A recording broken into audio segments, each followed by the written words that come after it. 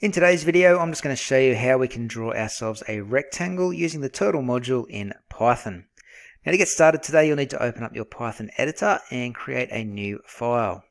Once you've created a new file, add in the first line of code that we usually do when working with the turtle, which is from turtle import star.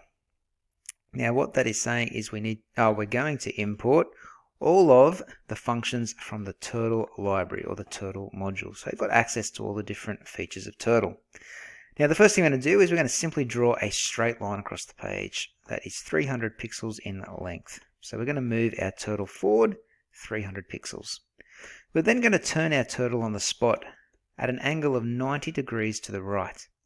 And once we've turned around 90 degrees, we're going to go forward again, and this time we're going to go 150 pixels. We're then going to turn right 90 degrees one more time. Now that's half a rectangle drawn there. Okay, we've gone forward 300 pixels, that's going across the top of the rectangle.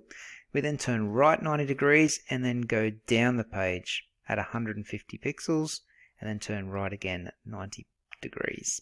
Well, let me save that and show you what that has created so far.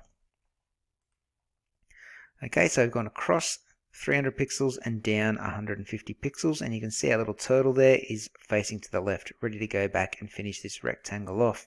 So the quick way to do it is just repeat this code that we've already written. So you can highlight it, press Ctrl C to copy, go beneath it, press Ctrl V to paste.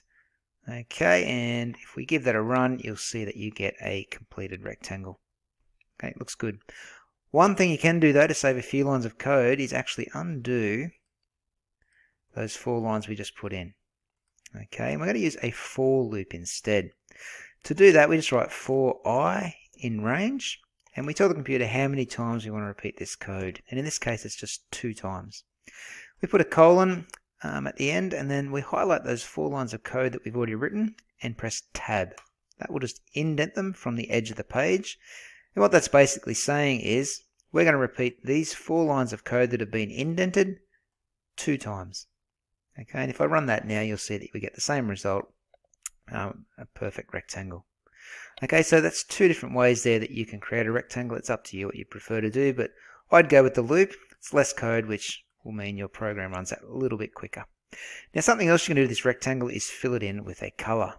So to do that, you need to pick a fill color first of all. So I'm going to go and write color and put red inside brackets and quotation marks. That means I want to color this rectangle red. Now to get it colored in, you need to call up a function called begin fill.